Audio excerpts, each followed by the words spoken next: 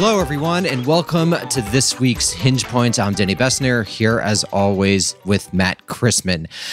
We're going to explore in this one of the most important hinge points in modern history, and probably one of the most important hinge points in the history of the left, and that is the failure of the German revolutions of 1918, 1919 to take off in a way that would have begun some type of genuine socialist or communist European republic. Matt, why do you think this is such an important issue?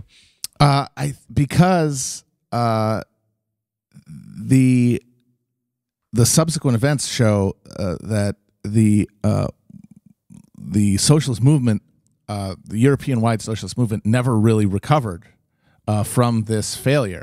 That the model of socialism in one country that emerged out of the Soviet Union in response to the failure of a European revolution to catch on was always doomed.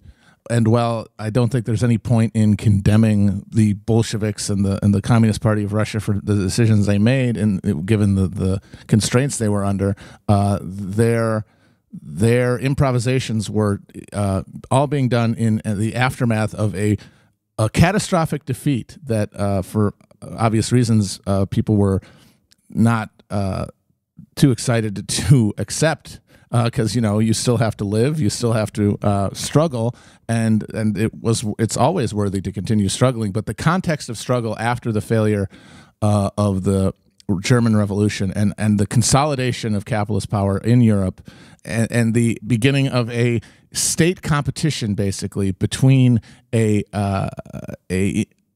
communist Russia and a unified capitalism throughout the rest of Europe and the United States we saw what it led to. We saw the failure of that model to export meaningful, coordinated revolutionary movements outside of the Soviet Union, to support them meaningfully. The Spanish Civil War is a good example of that. And looking back, especially with the knowledge that the October Revolution was started with the specific objective of kicking off a European-wide revolution, that clearly the failure for one to occur in a really meaningful sense doomed the greatest possibility we had, the historical opening that was predicted by Marx. Now we're living sort of in this new world that Marx could not have predicted, because it involved conditions that he could not have foreseen. He foresaw a continent-wide crisis of capitalism, which you saw in the first half of the 20th century. And we did not get a socialist revolution sweeping through those areas. And the place that all started to fall apart was in Germany. Right. And I think it's important what you said to underline is that in a real way, I think the history of the left moved in a different direction after the failure of the 1819 revolutions. We're really living in that hangover. And a good way to understand it is that these revolutions and their failure, and particularly, as we'll see, the majority socialists, the centrist or right-wing socialists' willingness to essentially compromise with bourgeois capital, laid the foundations for the consolidation of the North Atlantic capitalist world, which would eventually rise to total dominance at the hands of the American empire after 1945, a genuine global dominance of the likes that the world has never seen, so that capitalism in a real way has taken over the world, that there really is today in the United States of 2021, in the globe of 2021, no genuine alternative. And I think, and we think that this really was pushed on this path-dependent journey with the failure of these revolutions. So why don't we go back and just provide a context for the revolution? Because I think a lot of people, particularly on the online left, are kind of fantasists about the possibility of revolution, and they constantly talk about it happening. And it's, I think, important to understand what types of conditions actually lead to revolution. Unser Blut ist nicht ruhig! Unser Blut kocht, Herr Zergina! So it's late September 1918, and basically the German high command, the German military, recognizes that the war was militarily lost. And actually, it's General Erich Ludendorff, who people might recognize from his later associations with a famous man named Adolf Hitler. who decided that there needed to be domestic transformations in German society, and essentially that there needed to be some form of democratic government in Germany, so that Germany would be able to negotiate with Woodrow Wilson in a way that wouldn't, totally destroy the country. So that's sort of the geopolitical conditions. And within Germany itself, and this is really critical, the war had raised expectations that there actually needed to be more democracy within the country itself, because World War I was, in my opinion, there are antecedents, but it's really the first total war. It's really the first war where all of society is mobilized in order to fight this world-ending conflict. Yes, and that process of total mobilization brings with it, as you said, expectations of democratic control of governance. War traditionally has been the chief agent of mobilizing state capacity, and like with most wars, the World War I, even as it was being massively destroying, was also building this capacity for state coordination. And the suggestion there is always, if we can do this in war conditions, maybe we can do it in peace conditions. Maybe we can have a national social basis for our economic planning instead of a individuated capitalist one. And so you see throughout the war a ratcheting up of demands for democracy, especially in the context of a monarchy. And it really is pretty brilliant of the high command guys like Ludendorff to, with one hand, accede to the democratic impulse, and at the other, pin a scapegoat for the failure of the war that does not encompass them, the military leadership and the capitalist classes that they represent. Yeah, so one of the most important things that people like Ludendorff are thinking toward the end of World War I is that they want the military, which they kind of understand the war is lost, that it's going to be very difficult for Germany to win this thing. They nonetheless want the military to remain and retain its hold on German society. You have this civil peace during World War I, military discipline continues to define German life, and people like Ludendorff basically want to save the honor of the German military so that when the war ends, it's still able to exert significant control on German society. And that is, in fact, what happens, even though the Versailles Treaty really does restrict the German military to the famous 100,000 man army. The military is still seen with significant honor in German society. People view it as one of the most important social institutions, and it, of course, becomes a foundational cultural thing with Nazism, especially further on, both with the fact that a lot of World War I veterans literally comprise the early Nazi movement, and also the fact that the Nazis are considered to be an insignificant alliance with the military, even though Hitler winds up dominating the military in very significant ways as the 1930s go on. But as Matt was saying, you really see significant moves toward democracy in 1918, and particularly in January 19, in which you have this huge strike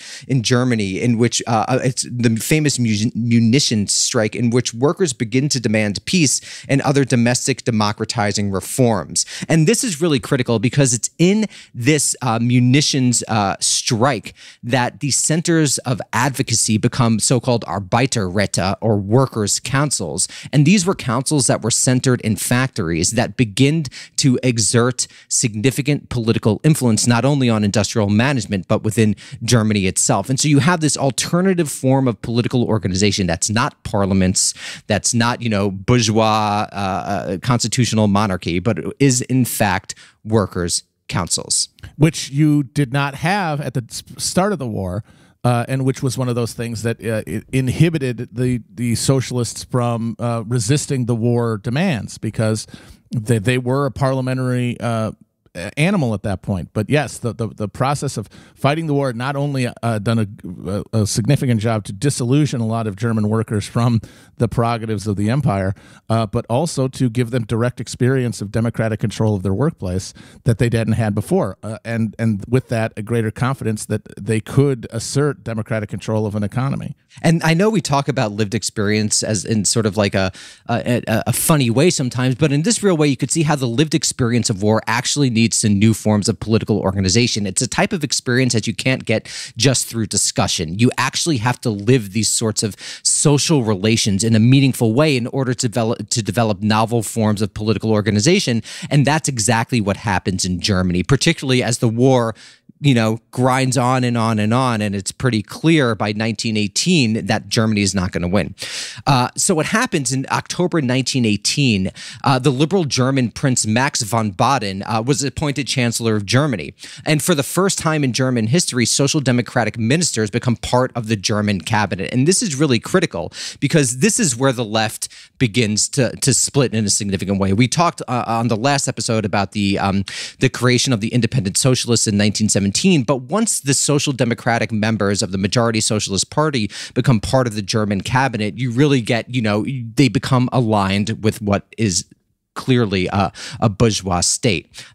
Nevertheless, throughout this period, the military continues to dominate German society, and most importantly, there are food shortages throughout the country. And I think this is really critical because there's a lot of talk about revolution, sort of like the online world and even in the off-online world, but it's the material depredations of actual wartime experience that engender a revolutionary consciousness, literal food shortages. You are not getting enough to eat that makes people willing to take novel political action. Because you have to be in a position where the risk you are taking by opposing the state and by mobilizing militantly against it can be weighed against the risk of not doing that, the risk of continued immiseration, the risk of continued food shortages, the risk of continual falling.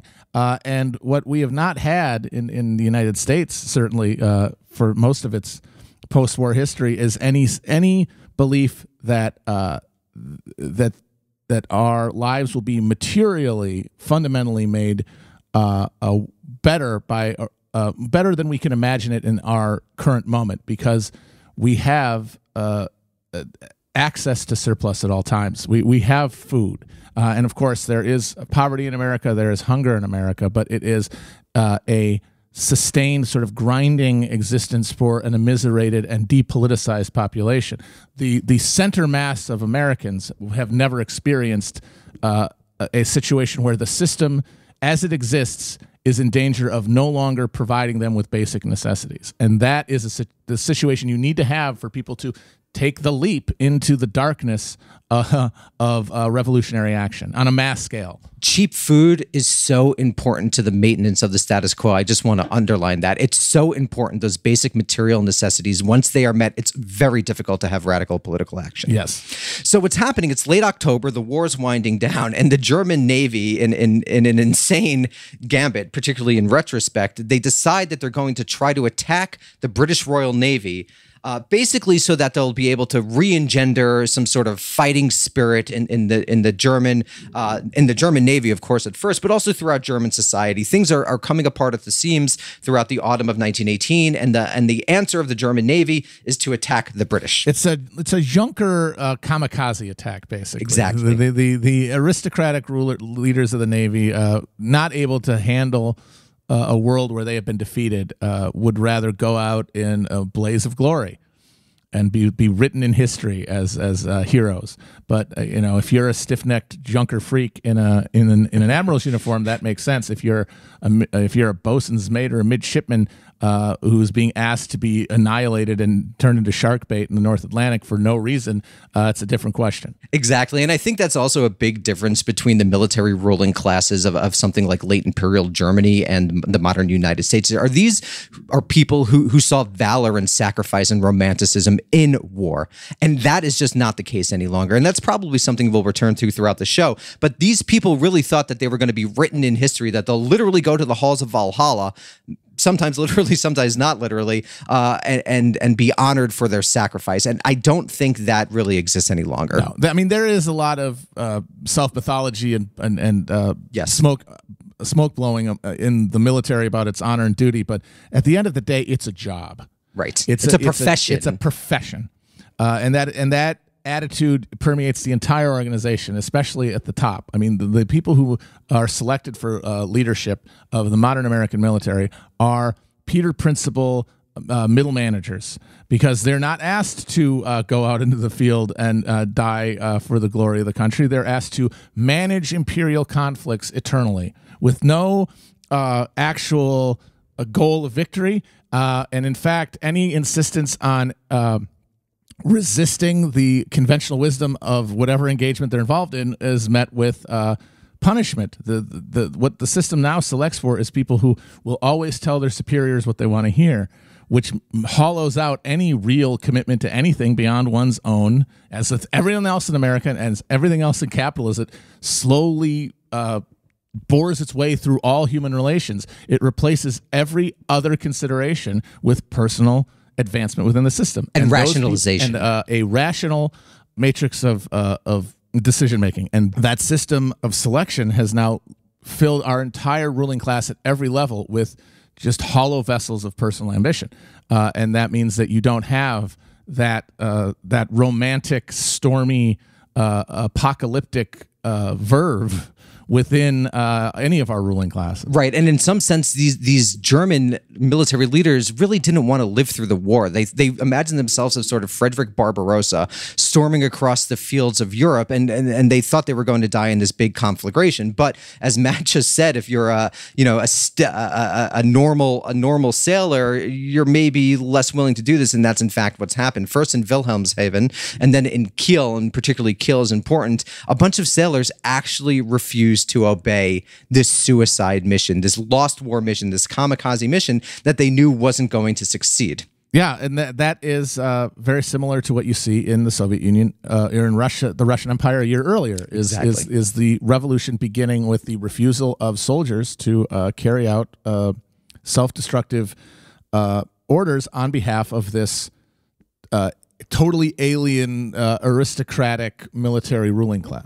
And so that's also, again, another thing to point to that really differentiates the modern United States from these sorts of societies, where there was a mass of soldiers who actually had combat experience and were actually willing to put their lives on the line. And I think that just doesn't exist in the modern United States. And again, why I find the talks of a coup of January 6th kind of absurd is because there is no mass of people willing to put themselves on the line to sacrifice their lives for that type of political action. People won't even sacrifice a paycheck, and it's understandable for them not to, because there's nothing else to believe in but the self and the self-advancement. And so what happens in this revolution, this sort of great refusal that happens at Wilhelmshaven and Kiel, is that the military authorities actually respond to it with violence, and they actually wind up killing several mutineers. But nevertheless, this moment is crucial because the mutineers begin to call for the creation of a republic. And this call for the creation of a republic inspires uprisings first throughout northern Germany,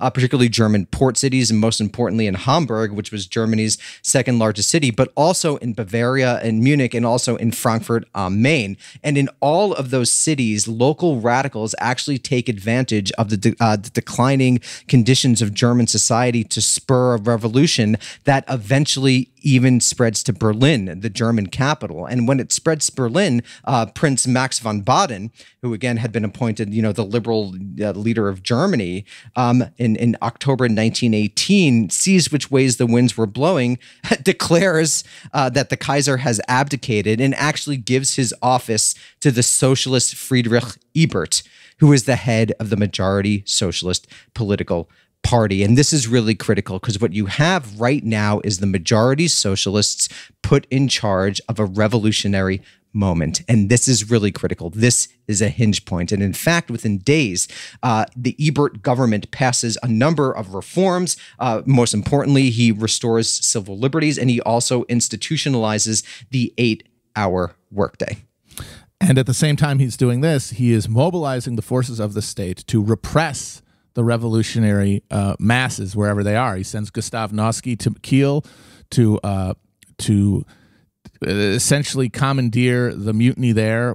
He's greeted as a hero by the sailors because they recognize him as a socialist, as a fellow commoner. But then he quickly is able to reassert control by the officers there, and that process is carried out throughout the country, where now with government control, the SDP goes about using it to defend, in a real sense, defend capitalism and to defend the state. And in particular, what Ebert and Noske really fear is the councils. They fear it because essentially you have a disagreement between parliamentary governance and more organic industrial-based workers' councils. And so they begin to make arguments that the councils are actually importations from Russia, that they're non-German, that the true socialists all recognize that you're going to need to work through parliament. And in so doing, they actually reject these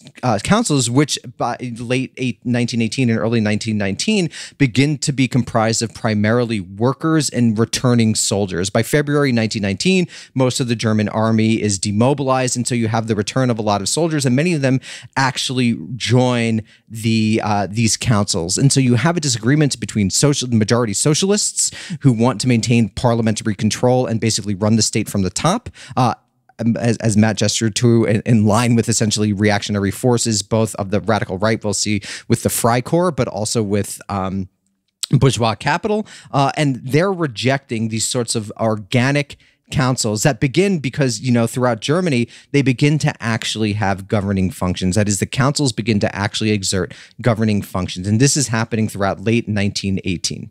And this is where you see the truly poisonous effect of the legitimization of the Social Democratic Party, because as much as there might have been anxiety about foreign importation and tyranny or whatever was the stated objection of the SDP leaders, at the end of the day, they were protecting their positions. They were protecting their positions within a parliamentary party that held commanding heights of power within the electoral apparatus and labor unions. There was no place for them in a movement that was being actually functionally commanded through democratic assemblies within military units and factories. And so once again, you see the triumph of nationalism over socialism, and you see the power of a nationally organized political party to put down more organic movements, just like similar to what happened in 1914 when the socialists voted in favor of war credits. You see this idea that the only way that capitalism is going to be transcended is through the government, the governing of a national political party. And this is the idea that Ebert and Noska take with them to the heights of power. And this is one of the reasons they begin to fear the workers' movement. And so what famously happens in January 1919 is the Spartacist revolt, which actually occurred in response to the dismissal of Berlin's police chief, who is actually a member of the independent and, of course, more radical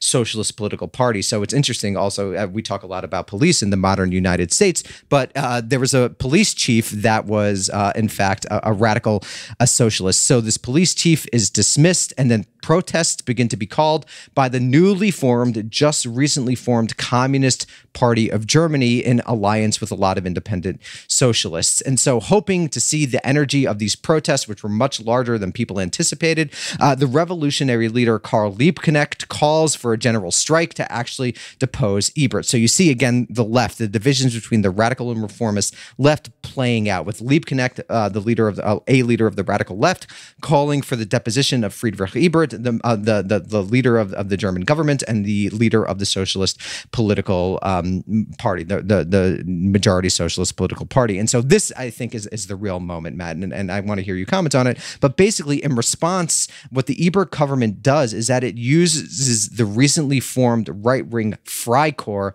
to put down the protests. Hundreds of protesters are arrested, and about 150 people were killed. And most famously today, Karl Liebknecht and Rosa Luxemburg, who were leaders of the radical left, were killed. And after this, the Ebert government continues to put down other revolutionary movements throughout Germany.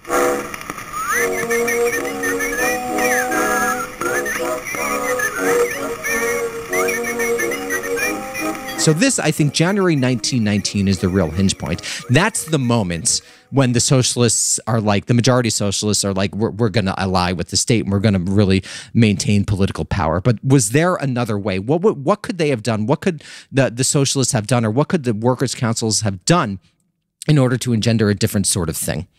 I think that I agree that January 1919 is the hinge point. I don't know if there's any alternative to the Berlin uprising being put down simply because of the lack of coordination. It was not a thing that had been planned for. It was largely a spontaneous reaction, which was true of much of the Russian Revolution. Like the mass actions did not begin, on a planning table. They began in just the organic response to events. But then the party was there to direct events, and there just simply was not a sufficiently coherent, and organized and disciplined force within the rebellious Berlin masses capable of directing the action. There was this expectation in the first days of the Spartacist uprising that there would be this process of taking over control of crucial city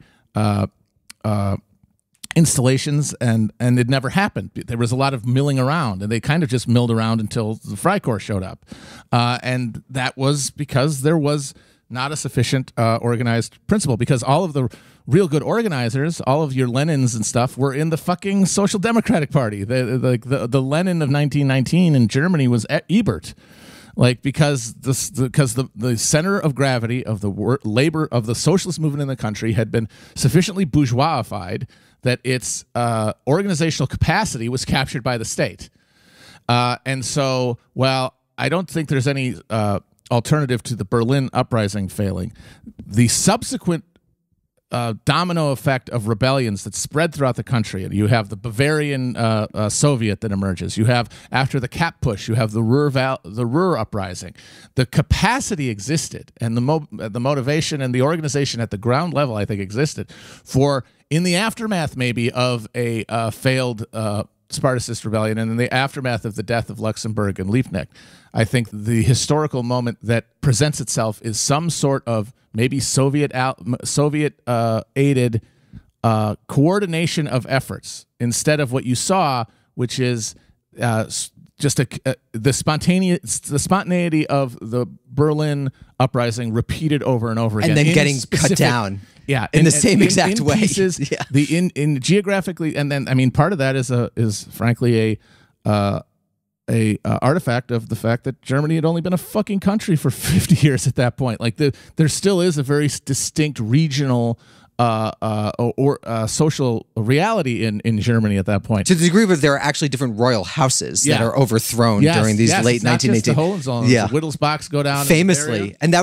was actually a big shock. A lot of people thought that maybe the Hohenzollerns would go down, but the Wittelsbachs, because they were so popular, but once they go down, it creates a whole new reality for these people. But I think the question that you're raising is really interesting, because what does it suggest? And what would have been possible as sort of counter guerrilla movements, allied with the Soviet Union, with the Soviets shipping them arms as the Soviet itself is, the Union itself is undergoing a civil war, as the Allies soon after the war go over. It raises really interesting questions about social organization. And then are we in some sense suggesting that it was always impossible, that there was never going to be a way for these workers' councils to meaningfully enact a political power, essentially, to meaningfully enact governance on a large scale at the level of the nation state? Was Parliament, should they have pursued a parliamentary strategy?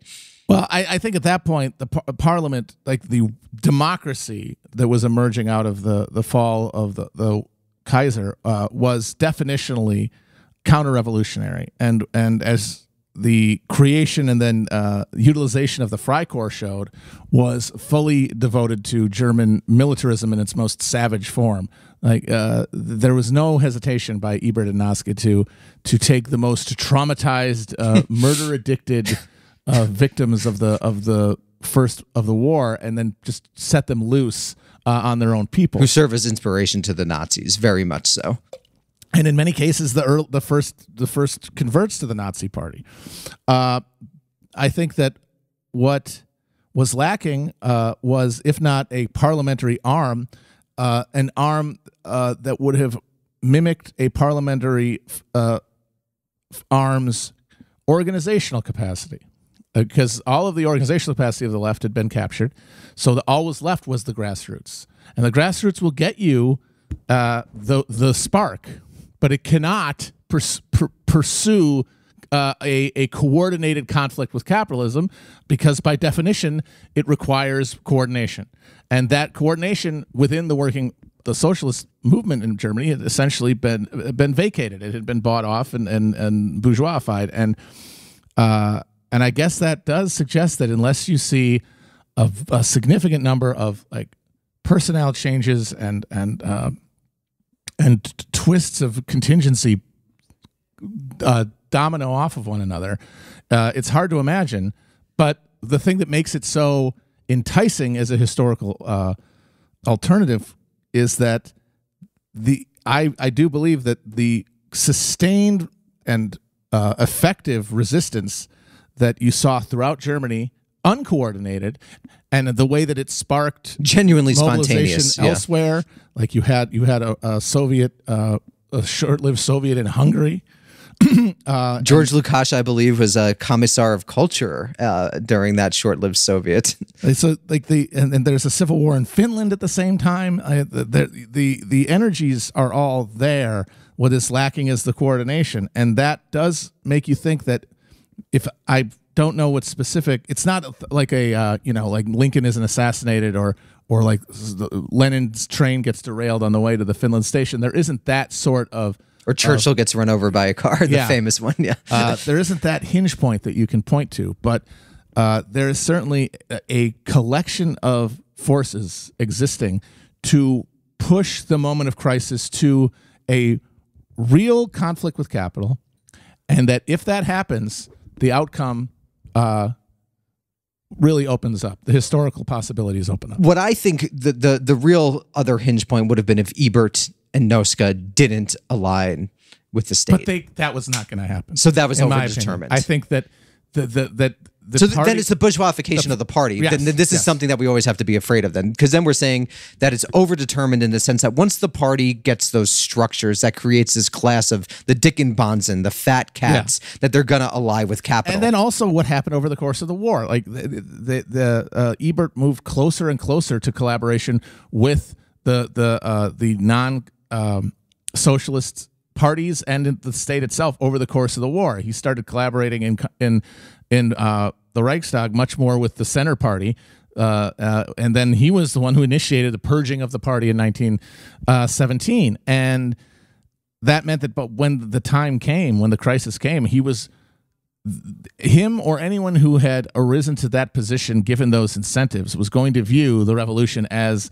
an existential threat to themselves, to their position, to everything they imagined, the project that they imagined themselves to be in, which might have, in the recesses of their mind, really been a convinced belief that they were going to get to a parliamentary reformist socialism that was going to overthrow capitalism.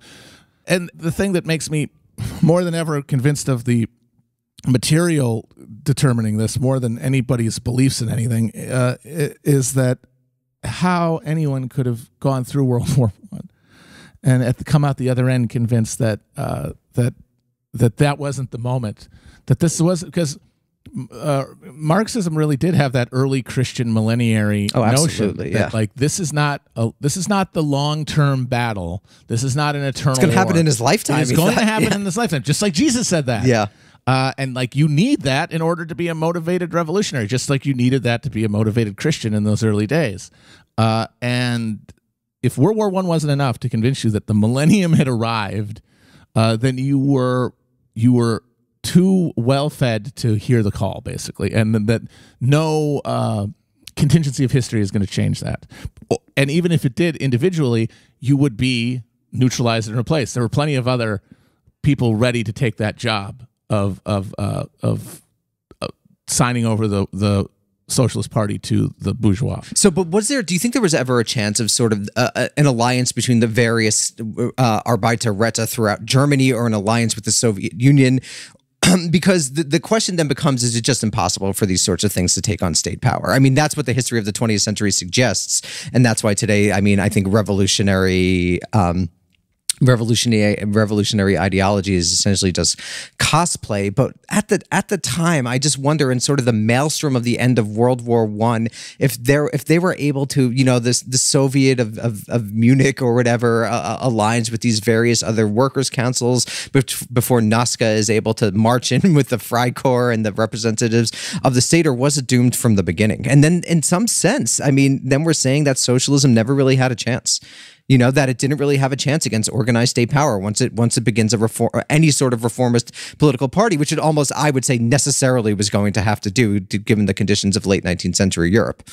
I would say the thing that could have done it was not going to be any initiative amongst the different workers' movements because of the fundamental problem of that, the problem of coordination at that level. It would have been an earlier cap putsch, maybe. Because the last real and the last in many ways the most savage of the Civil War of the German revolutionary conflicts was in the Ruhr Valley after the cap putsch. Right. Why don't you explain what the cap putsch was and what happened? Because I think this is also a critical moment, because this is often pointed to by the socialists later in the 1920s and early 1930s as what could actually be done within sort of the confines of parliamentary democracy. Yeah. General strike stuff. Right. So the cap putsch occurred, I can't remember the time, I think it's March 1920. March. And so after by this point, the Berlin workers had been dispersed. Obviously the Kiel Marines had been dispersed. The Bavarian Social Soviet had been suppressed. Friedrich is head of the government officially after August 1919. The Freikorps is well established and at the command of the Social Democrat-led government. When a General Kapp stages, with the aid of a few of the Freikorps leaders, an attempt to seize power in Berlin. And the Social Democratic government flees in the face of this, stunned that their erstwhile military allies would turn on them. It's like, well, how dare they? We're the ones who put down the workers for you. There's no gratitude, which is the real lesson of all of this. Of course, there's no fucking gratitude. They know that they're in a war with you, and you forgot that. And that's something I want to explore, just like why it seems impossible for socialists throughout the North Atlantic history to recognize that fundamental reality of politics, that you have enemies and that you cannot ally with their enemies because they will destroy you the first second they are able to. I think it boils down to the fact that what is supposed to keep you sharp and aware of your enemies is your experience of exploitation. And the leaders of parliamentary socialist parties do not have that. Right. They do not feel exploited. In fact, they're have the PMC. The most privileged positions within a society. They get to have bourgeois lives without feeling guilty about it, as we talked about last time. So I gotta love it though. So in those moments, when it comes to the real conflict, when it's you might be risking imprisonment, death, or you win and then you have to build something new. Oh my God, that's even scarier than dying. The lure of the idea that, well, we'll get them next time. We'll pass a few bills to limit the workday, and we'll increase social insurance, and then in 10 years they'll vote us in, and we'll just abolish capitalism with a bill, and they'll go away. They'll say, you got us. I wonder to what degree they even believe that, because that's so absurd. It just must be a lot of it the continuation of privileges. It's self-motivated. Yeah. Self-motivated reasoning. It's and that's always going to dominate. And like the vision of Marxism is that the self-interest gets your calculus of self-interest is expanded to include a class perspective, and that while you may have that, it is dissolved by encounter with that lifestyle, really the literal lifestyle of being a Dickenbonsen. So they flee. Kapp attempts to rule in Berlin, and the Berlin workers stage a general strike, which starts to extend throughout all of Germany, including in the industrial Ruhr Valley. And the Ruhr is important because it's in the southwest of Germany. It's the heartland of German industrial society, and I believe it's technically governed by the French. Yes. At this point, yes. Which is really critical. So in the Treaty of Versailles, France is given essentially administrative control of the Ruhr, and there's actually like sort of counter-guerrilla warfare. I mean, there's guerrilla warfare happening, I believe, in the Ruhr. A recent book came out about that. And so it's a really like sort of important area. It's where the German war machine is made. Yes, and it has a huge number of industrial laborers who are organized against this reaction, which they now see as endangering the progress that has been made. And not only do they go on strike in the Ruhr, they form military units, these red battalions. And then thanks to the general strike and the general refusal of the bureaucracy to cooperate with Kapp, Kapp also flees Berlin and says, never mind. And the putsch collapses. But in the and so the Berlin workers stand down, but in the Ruhr, the workers decide that that's the last. If they're going to do it anyway, if they're going to coup us if they're going to send the military in anyway, after all of this, then this is the last fight. And what you see throughout this period, and the reason it is so frustratingly periodized in the areas, is because what is occurring is in specific areas, people get to collectively the realization that this is the moment. Right. But at different moments. Yes. And the thing is that by 1920 and by the Kapp Putsch, the Ruhr is the last place essentially to uprise. Everyone else has had their uprising and had their leftist movement crushed, had the Freikorps come in, massacre the leaders, disperse the movement, throw people in jail. And so once that means that when the Ruhr rises, it rises alone. The Freikorps is sent in and they massacre the workers of the Ruhr. There's just horrifying stories of Freikorps massacring like Red Cross nurses and stuff. And this is where you see like the real blood frenzy take over. And you see how in the absence of a dream of a class project to overthrow capitalism, all that's left is like this individual death drive rage that then almost, gets to be formalized into the anti-politics of fascism. Right. Right. And this is really critical. I just want to highlight that I think when you have this republic started on this insanely violent, insanely shaky way, it doesn't, I don't think it overdetermined it. Lots of things have to happen for the Nazis to come to power, but it's not a great thing. No. It doesn't set things going on a good path, like from the very beginning. And this is really problematic again because you have to remember Germany is supposed to be the place where the revolution happens. Germany is the place upon which socialist and eventually communist transformation is supposed to rest. So there's this 1 to 2 year period where things are really in flux, and it's the closing off of that possibility with the end of the Ruhr uprising, with the various putting downs of the uprising in Berlin and elsewhere throughout Germany, that essentially ensures in some real sense that it's going to be capitalism. Yes. I mean, it guarantees that the working class will never be able to cohere again, because you now have the Social Democratic Party, which put down the revolution, and then emerging from this, the Communist Party, which will very reasonably never be able to trust the Social Democrats ever again. Right. I mean, much of the failure of the communists to see the threat of the fascists and ally with the Social Democrats. Of course, the Social Democrats were similarly opposed to any alliance with the communists, but it's hard to imagine after that just bloody charnel house of that crucible period that ever happening. And it's also a betrayal. I think it's important to appreciate that these were people who were in the same political party with each other for years, for decades, and sometimes. And so the type of brotherly betrayal, sisterly betrayal that occurs between 1918 and 1920 is really something that lasts throughout the remainder of the Republic. And so you get things like that at some points, the communists allying with the Nazis, or, you know, the famous phrase of social fascism instead of social democracy, which was put by the communists against the Social Democrats. And it's because of this early experience in the Republic where the leading socialists really did use the reactionary right wing to put down left-wing radical rebellions. So that is why if I'm going to imagine an alternative, a counterfactual history that, if not leads to a socialist victory in Germany, at least allows for a real civil war rather than this series of uprisings that all eventually fell out. It would be some sort of military grasp for power sometime in 1919. Something that would have the effect of universalizing throughout Germany that moment of awareness that, because it is this slow disillusioning over time among the more radical working classes as their understanding of what their leadership is differs eventually from what they're seeing manifested around them, until they get to a point of realizing, like they're not going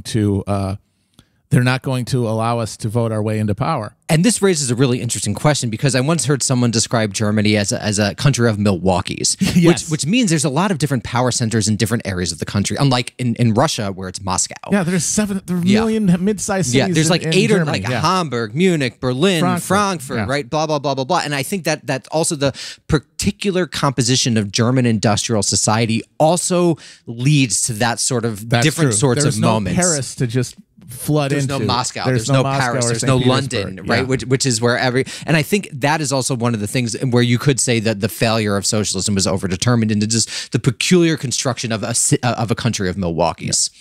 So if we're gonna imagine it, which I think we want to do because it's fun, if there's some sort of right-wing military attempt to seize power in 1919 that sets off a more coordinated, if only because they're being motivated by a similar event. A singular event that they can mobilize around and not have to worry about coordinating at a level that's impractical from those sort of grassroots organizations. The capacity, I think, existed to turn the revolution into a generalized conflict. What happens then, of course, is an entirely different question. And that is where you get into, the dreamscape, where you imagine the dominoes falling. But I don't think it's too wild to do that, because when you look at the tinder in post-World War I Europe, because we had seen the horrifying monstrosity of the war, and it had totally delegitimized all the governments, and it had led to this traumatizing of this whole generation of young men who now have military experience, most of them from the working class, many of them ready to listen to socialist arguments after having seen the nationalist pieties that they had believed in just trampled into mud, and experienced this form of socialism in the trenches. Exactly, in a real way, had lived experience of socialism. And when you combine the Civil War in Finland, the Hungarian Soviet, the mutinies in the French army in 1917, the Inverness mutiny shortly after the war in England, if Germany goes, even if it doesn't go socialist, if it is able to establish a provisional socialist government in opposition to a German capitalist government, like in Spain, say, or in Russia at this point, which is still in a civil war, I think the pressure from the other powers of Europe to intervene would be absolutely undeniable. But resistance, exactly, from the people who would be asked to fight that war would be absolutely potentially just a cataclysm. And instead what happens is you get the black and tans being sent to Ireland and things like that. You get sort of the escape valve of all of these things. You get the invasion of Russia. Yeah. The invasion of the new Soviet Union, rather. And I think that's also a really interesting thing to see. If you could have a type of Kiel inspiration on a continent-wide scale. Yes. And I think that would have to be the dreamscape, essentially, right? That there's this rebellion in Germany, there's a provisional socialist government, the French and the British and the Americans, frankly, decide to crush it. Yeah. And then there's actual opposition, particularly in France and Britain, from that sort of, now we're going to be redeployed, 7 months later to crush the socialists. Workers, to not the Kaiser. Right, not the Hun. The workers, like the self-identified, self-articulated working class, among working classes that had been in contact with socialist concepts their entire lives. And the reason I think that at the end of the day, I'm still able to invest hope in the human project is that when I look at that possibility, I see all the reasons that it didn't happen and could not have happened in our world. But those to me are largely the result of happenstance. They are obstacles put by not by human minds, but by incident, and that because that's not determined, because that is a flip of the coin done over and over again every moment of the day. You can imagine a different lay of the land, and with the same people, with the same historical forces at play, a narrowly different topography of events and geographies. Things could have been different, I think. And I think that's right. And I think that's something that we're going to return to throughout this podcast. So thanks, Matt. And we'll see you all next time. Yeah.